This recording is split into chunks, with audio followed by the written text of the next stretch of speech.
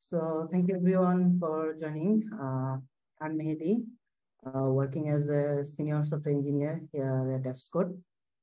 Today we'll be discussing about upgrading PostgreSQL standalone instance to a high availability cluster. So let's dive in.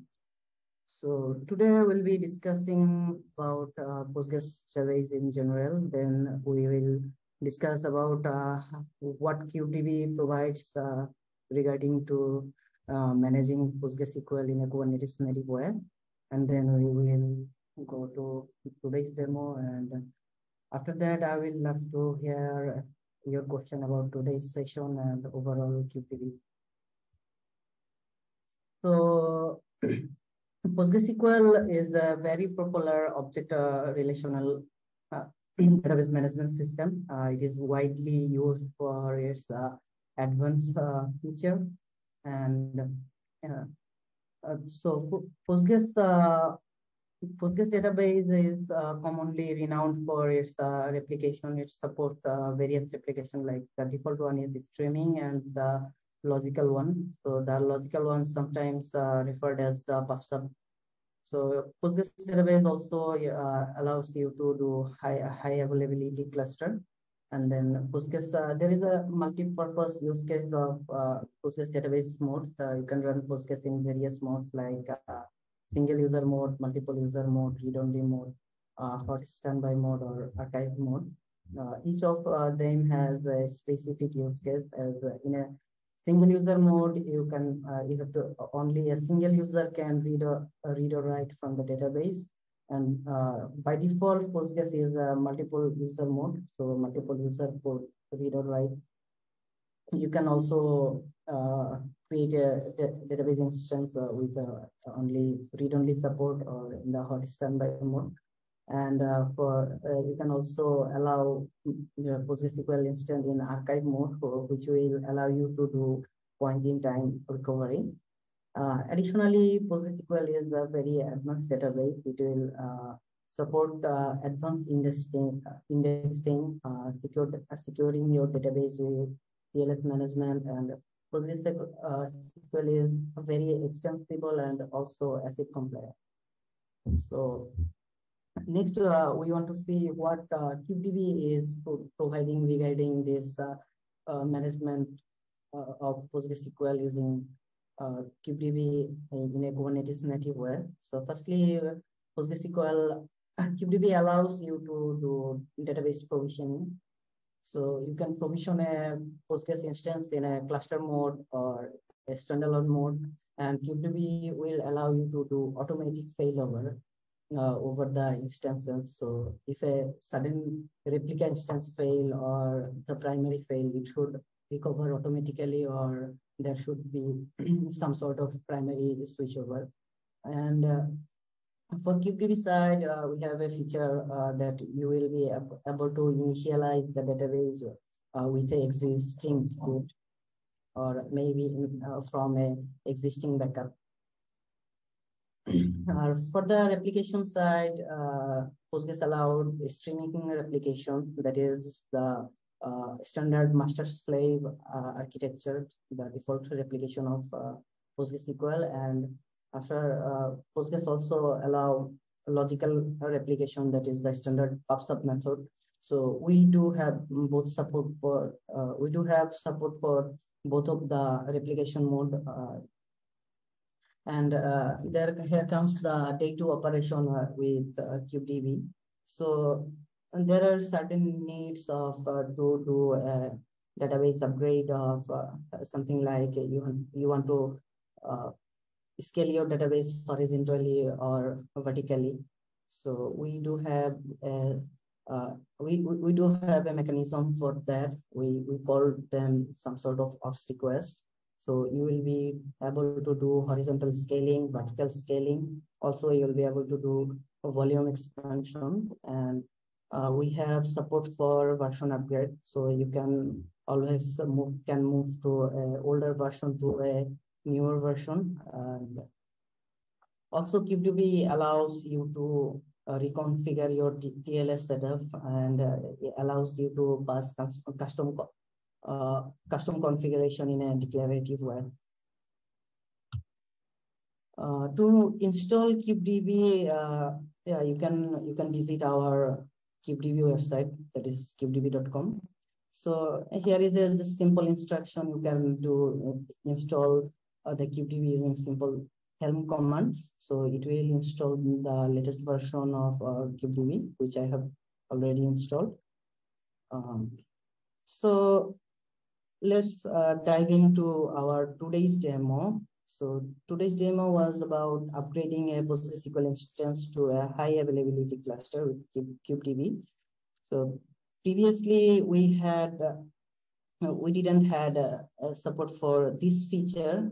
We had support for standalone instance or clustering instance, but sometimes user tends to be deploy a standalone database. Then they might need of upgrading them to be in a cluster mode because of high availability.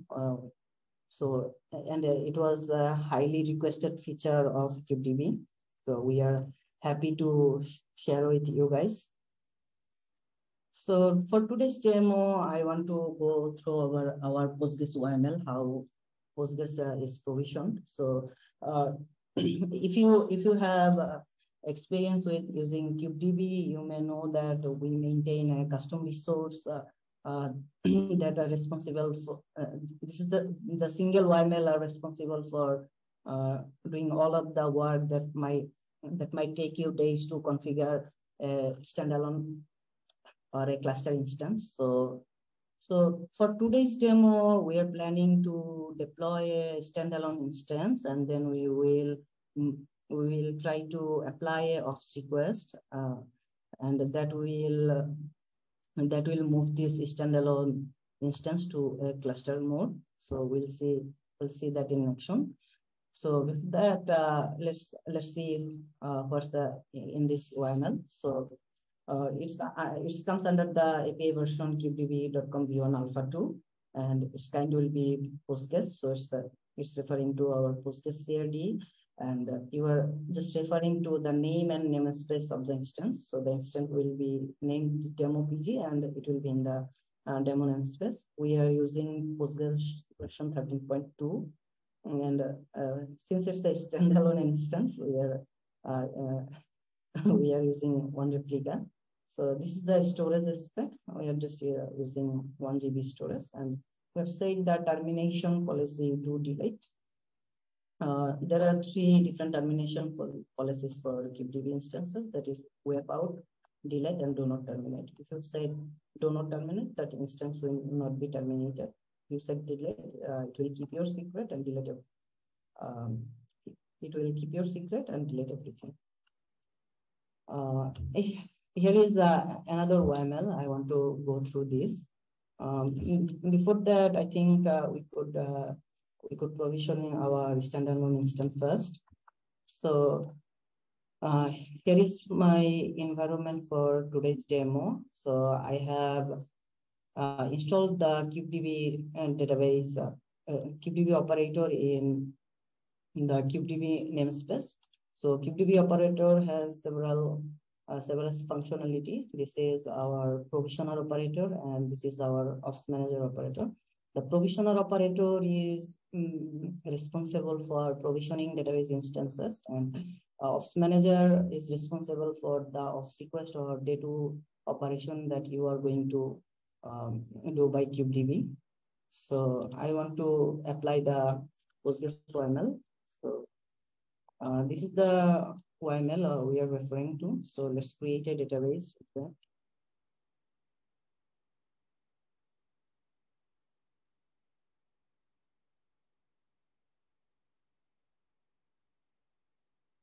So we can see a database name demo PG is started provisioning. The pods are coming up.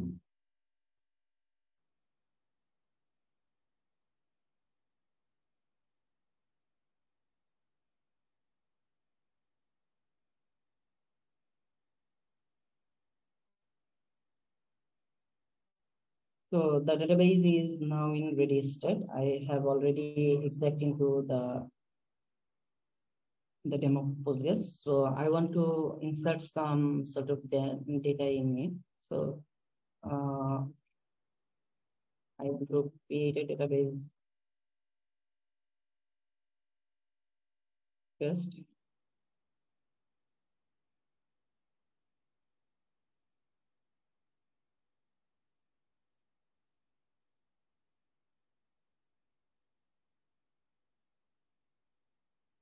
Create a table with integer field and do some insert some data.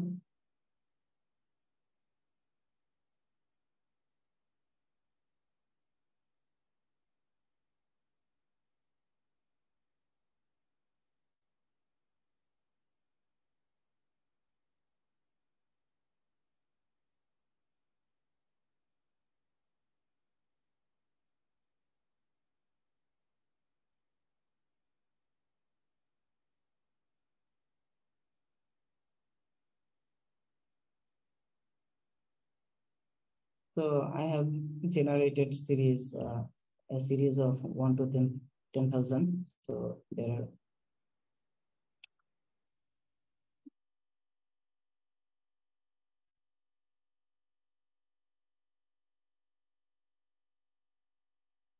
are there are 10,000 data in the tab one.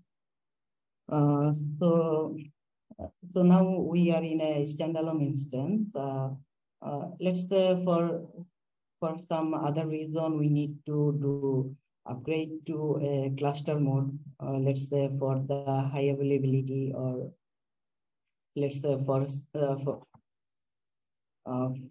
maximum scaling capability from a cluster instance. So what we want to do is apply a opt request. So previously, we had a opt request called horizontal scaling. It was able to perform the horizontal scaling for a cluster mode. For if you had previously you had a cluster of at least 3 replica, it will allow you to scale up to 3, 4, 5, 6, etc. But you wouldn't able to scale up from a standalone instance to a cluster mode. But recently we had able to do we have able to make this feature available for you. So this is a Postgres ops request. So I'm naming this is as XA cluster, and in the demo namespace, and its type I'm saying that referring to the horizontal scaling, and here I'm saying the horizontal scaling spec.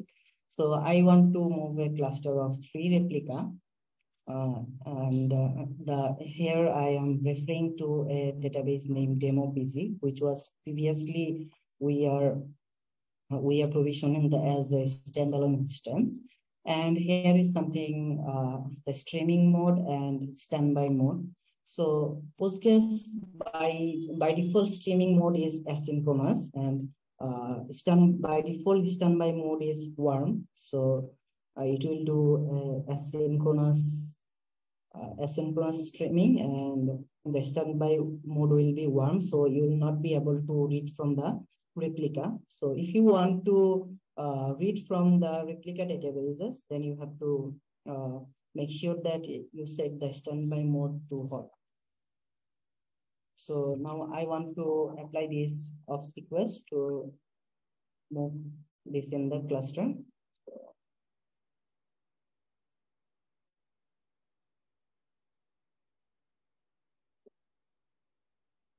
So I have applied,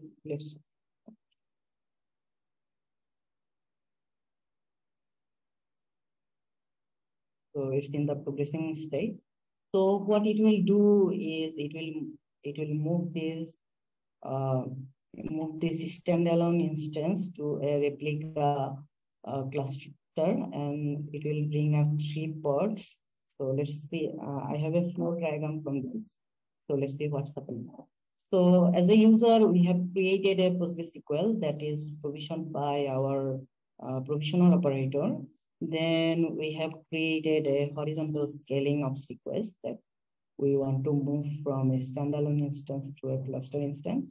So there is another operator, of manager operator, which will be responsible for this. So it watches for the any of the CIDs with the Postgres request. So it will be referred to the PostgreSQL instance. So in this phase, the provisioner operator will be paused.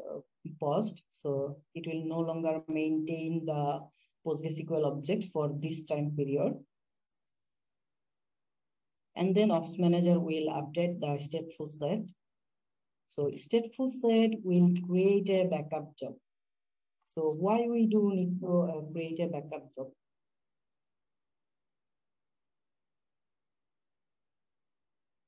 So the reason was previously we have tried to move the standalone instance to a cluster mode, but there is a possible reason to do a data loss while moving to cluster instance, a standalone instance to cluster instance.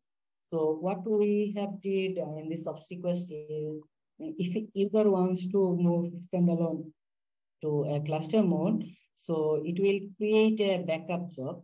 So it will, what it will do is it will create a PVC first for the second and the third port.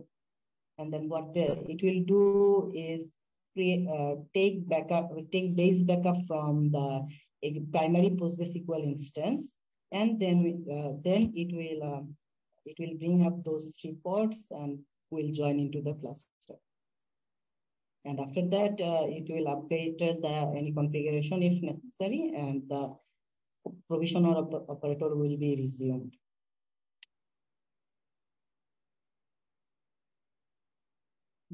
Okay. Not sure what's happening.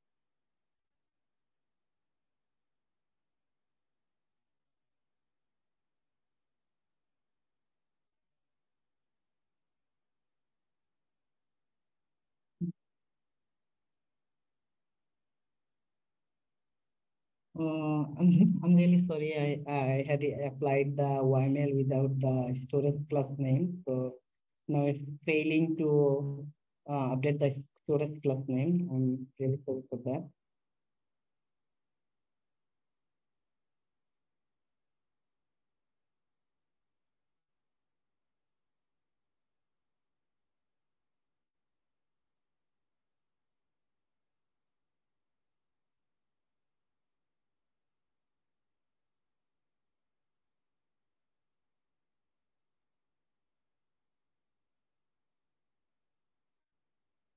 Already created the previous thing.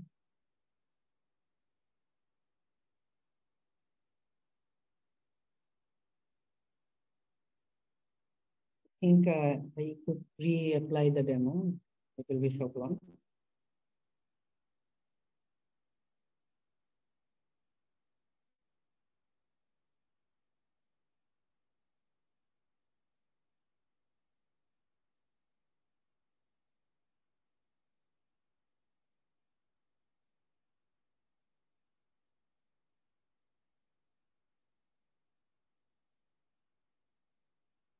So here I'm using kind for the demonstration. So kind has a storage class name standard. I just want to make sure.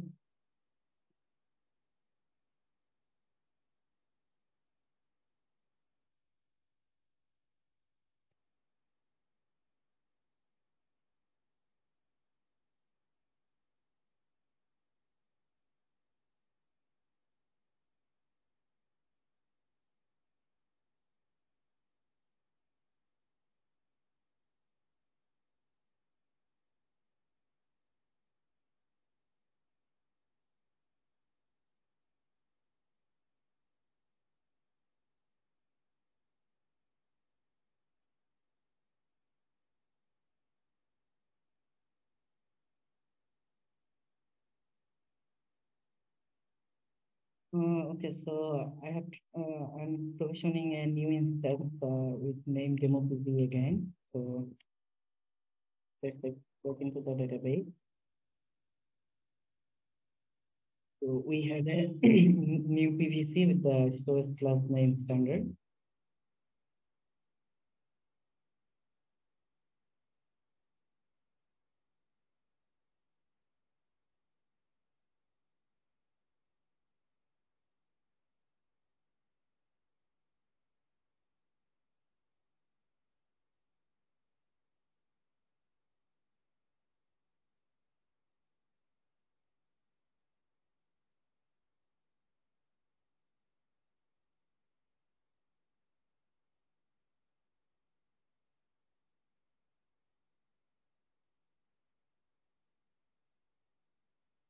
So again, I have generated a series of 0, 1 to 1000.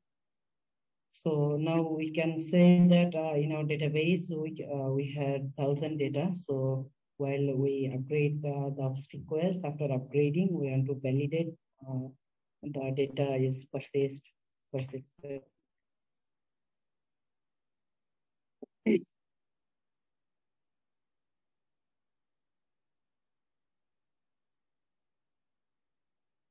So I have the request for that. We previously have discussed about this. Now we will try to. So if you look here, it's creating a base backup for demo PZ1. So if I check for the PVC, so I can see there is a new PVC. It will taking the base backup from demo PZ0.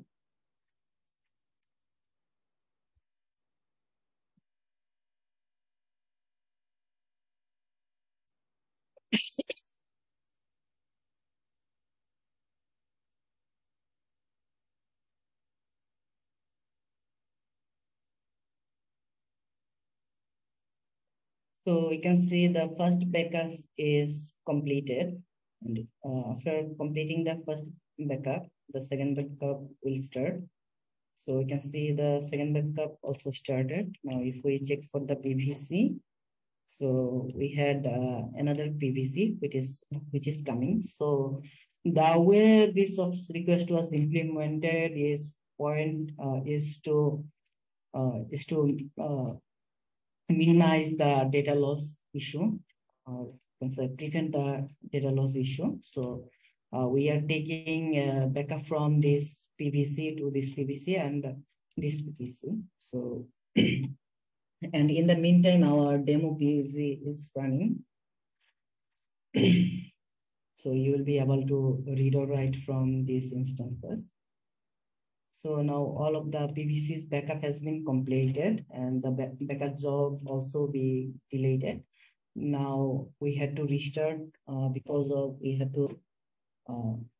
we had to join them into the cluster. So and I also update the configuration and stateful set, etc. regarding to PostgreSQL database. And you can see that in the meantime, the PostgreSQL is in not ready state. So currently the Postgres database is in the not ready state. So you will not be able to read or write or do some sort of operation over this time.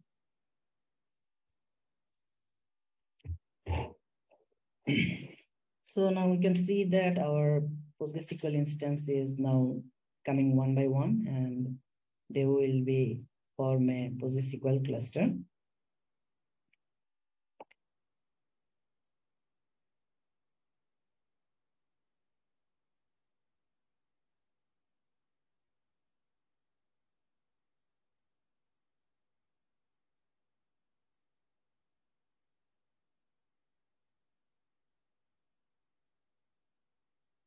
So we can now see that the PostgreSQL cluster is ready. We have 3 replicas of this. So I have exec into the demo PC1, the another replica one. So we want to see our databases are here.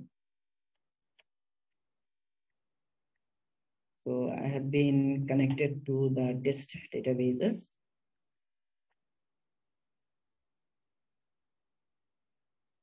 we had created a table called table one. So we can see that our data is persist over the clustering implementations.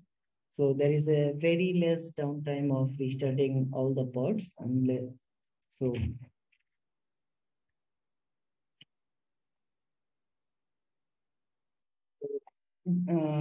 for today, this was all for me, from me.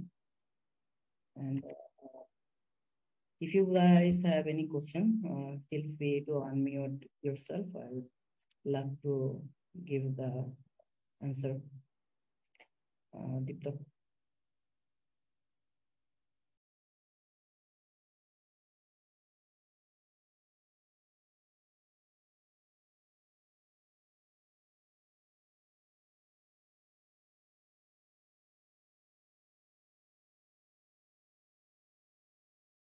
So I think there is no questions related to this topic. So this concludes our today's webinar. Thank you all for your participation. Hope to see you again next time. And our webinars are actively scheduled on our website. Visit appscode.com/webinar to register. So have a good day.